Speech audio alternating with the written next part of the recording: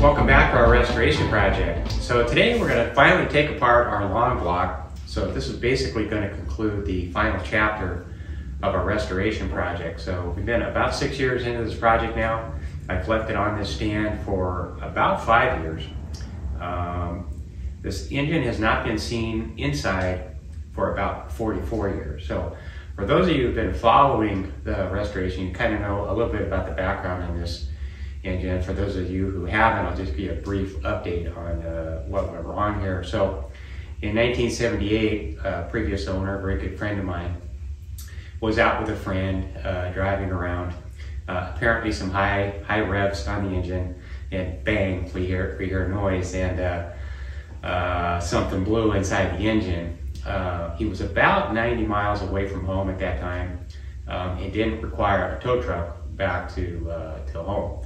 He did manage to get it back home, drive it into a service guy, and the service guy had it from there on out, and for quite a long time. So what happened is my buddy, after a long time waiting, just got tired of waiting. Him and a friend of his went down, picked up the car, drove it out of there, and according to him, it never ran right since then. And half the reason I determined it didn't run correctly was the disastrous carburation setup that left the shop at that time. No way it could ever run correctly with the carburation the way it was.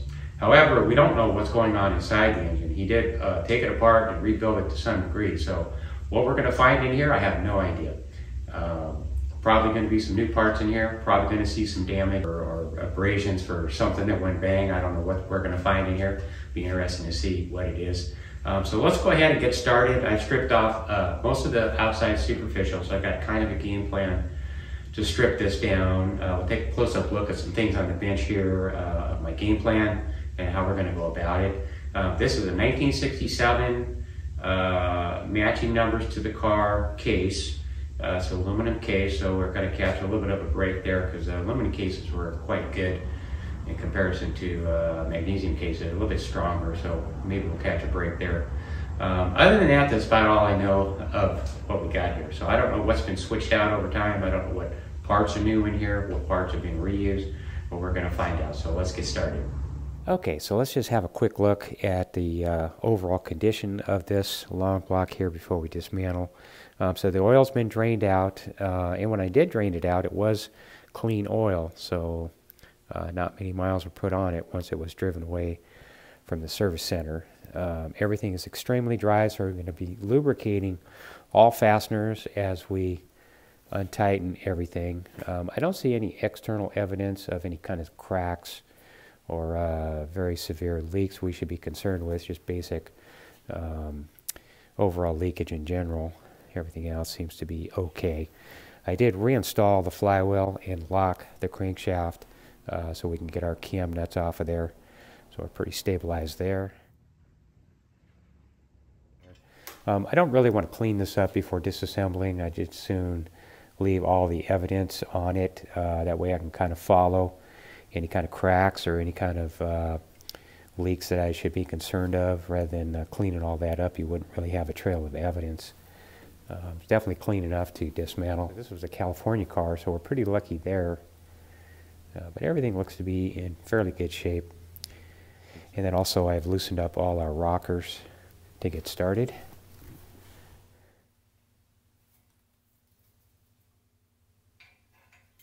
Okay, so then as we get our engine taken apart here, the idea is to lay everything across this bench.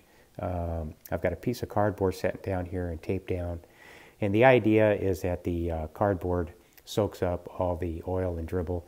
We can put everything together in sets and keep track of everything.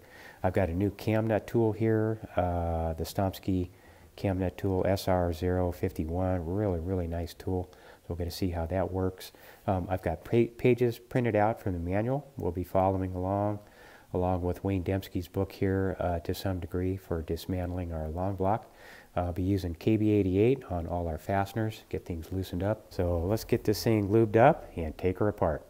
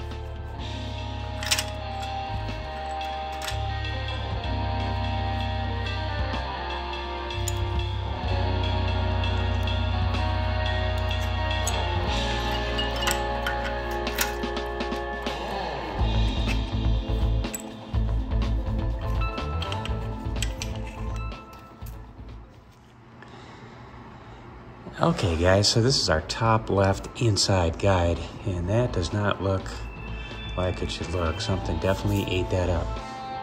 Why it was left in there on a rebuild, I have no idea, but that's definitely part of the story.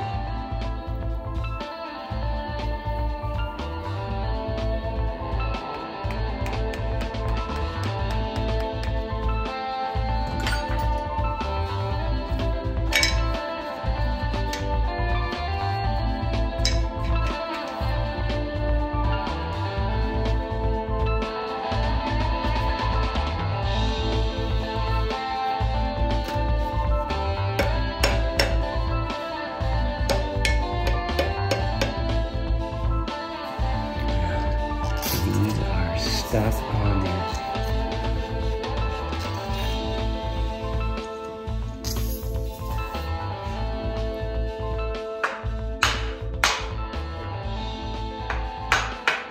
Got it.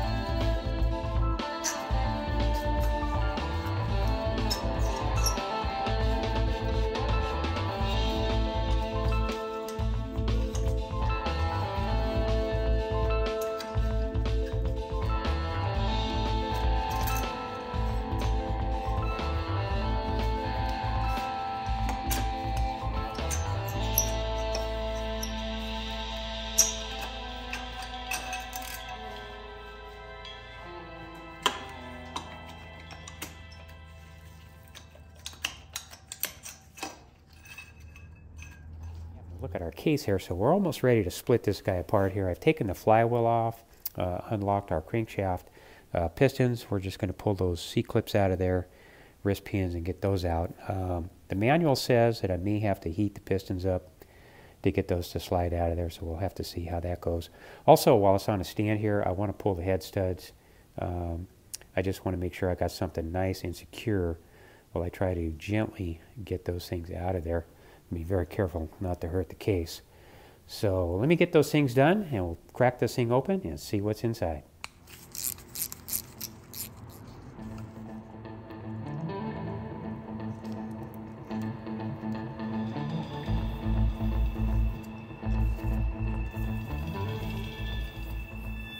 Okay, so after wrestling with these guys for about an hour, my stud extractor didn't really work out for us. So I'm finding that the best way to do this is a pair of jam nuts about halfway down on this thread, which is not much thread. And if we take it snug and then just gently tickle it with an impact, it should come right out of there. But the trick is to have these tight and lined up.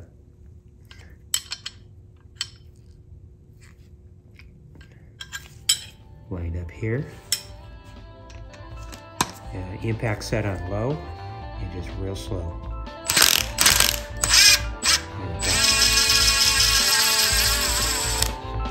Piece of cake.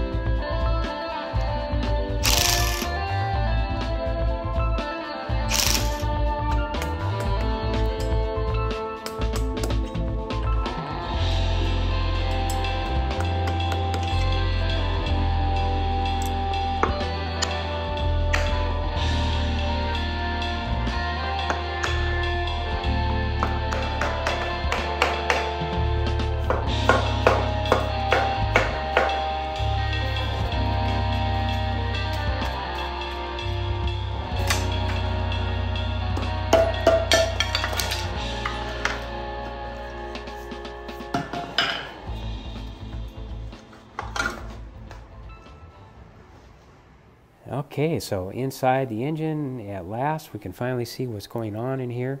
So I've just kind of looked everything over real carefully, and I don't see anything in particular that I really need to be too concerned of without measuring. Crankshaft looks to be in pretty good shape. Wear looks to be consistent and even. Coloration of everything looks to be fine. And it looks to me as if somebody might have been in this case before, but it doesn't look like the case has been sent out for any kind of mill work. Just on a basic overall observation, the head studs were extremely tight in all cases. Didn't run into any loose head studs. Threads were real tight, so we're going to catch a break there. Everything else looks to be pretty good. Let's look at the other half. Here looks to be pretty clean and in good shape. So let's look at some of the damage here that I found that is fairly obvious. So I've got a nut here with a big gash in it and a washer and a chain ramp that's completely destroyed. Also, we've got somebody who's messed around with and modified the chain tensioner. So it looks to me like we lost the left chain tensioner. The chain is eating into the side of the cover there a little bit. So it looks like the story for this engine would have been a chain tensioner, which was reason for all the trouble. However, I don't know if that's the reason for any engine work farther than just taking off the front of the engine. I don't know if any work was done on the bottom half previous to that, or whether it was all done at the same time. Previous owner really just doesn't remember, as it was a long time ago. So from here, I'm just going to leave this set up in the stand as I'm running tight on bench space. As you can see, I'm going to start rolling through everything here and get it all cleaned up, measured, and take inventory and build a game plan. So I'd leave you guys with a little bit of food for thought here. So there's a known principle as the butterfly effect. And so the reason for the survival of this car is this chain tensioner right here. That's the very reason this car survived. Even though it seems like it's the thing that took the car down, it's actually the thing that saved the car, because of that and the engine work afterwards, it was never able to be driven again. So it's been sitting since 1978 as a result. And also as a result of that chain tensioner going 44 years ago, you guys are watching this video. Now, what a strange world. Well, thanks for watching, and we'll see you on the next video.